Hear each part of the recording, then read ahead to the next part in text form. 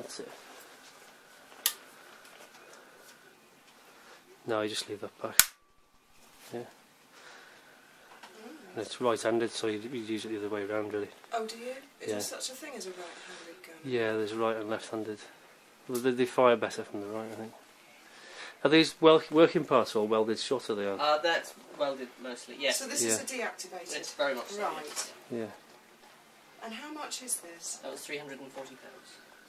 That's quite cheap, isn't it?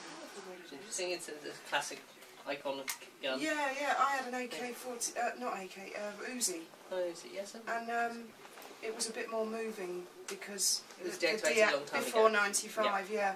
And they used it in a film, and I only paid £100 for it. Oh, that's true. I lent it to someone, and they lent it to this film company. About 4 years passed by, and then the guy sent me a cheque for, what was it, £400 or £600? Yeah, something like that. That was brand new. Unbelievable. Yeah. And he said it was because it was a pre... Yeah, an old spec. What year is this one deactivated? A year ago.